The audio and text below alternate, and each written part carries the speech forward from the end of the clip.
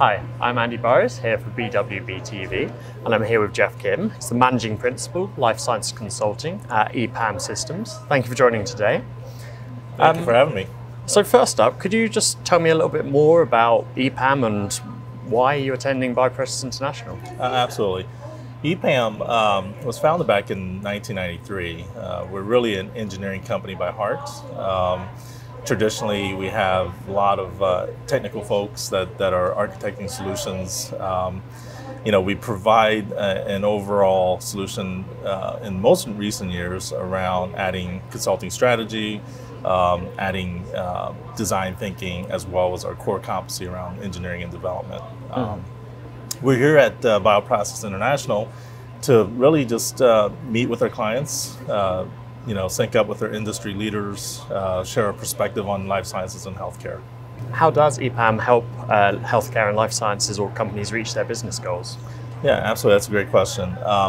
So EPAM works with healthcare and life sciences companies, and really we work specifically around their mission critical systems and applications. EPAM obviously is a global engineering organization. We help our clients better understand their business strategies. So we add consulting strategy with design thinking to basically enable more optimized solutions in their mission critical applications. Right, and life sciences, healthcare industry, there's a lot of disruption recently. That's only going to continue. Right. What are some examples of technology's impact on the industry today, do you think? Yeah, that's another great question as well. So from a technology standpoint and how it affects healthcare and life sciences organizations, these days it's all about collecting and understanding their data, right? So they have a lot of disparate data, databases, data warehouses.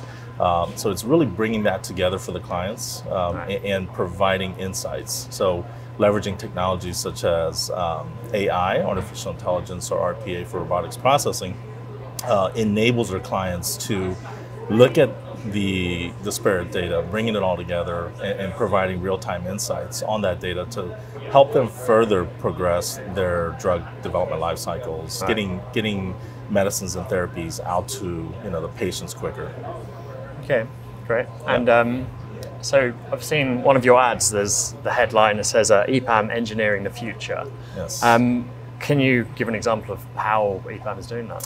One of the great projects that we have that really headlines the engineering technology of the future is called Lab of the Future, right? So we're really trying to relook at how labs are built within a lot of the pharmaceutical organizations that we work with, and basically enable the scientists to be able to quickly enter lab data, to be able to get that data out to the right folks within the data management teams, biostatisticians, management, to enable that further progress of getting quicker information, better insights, right?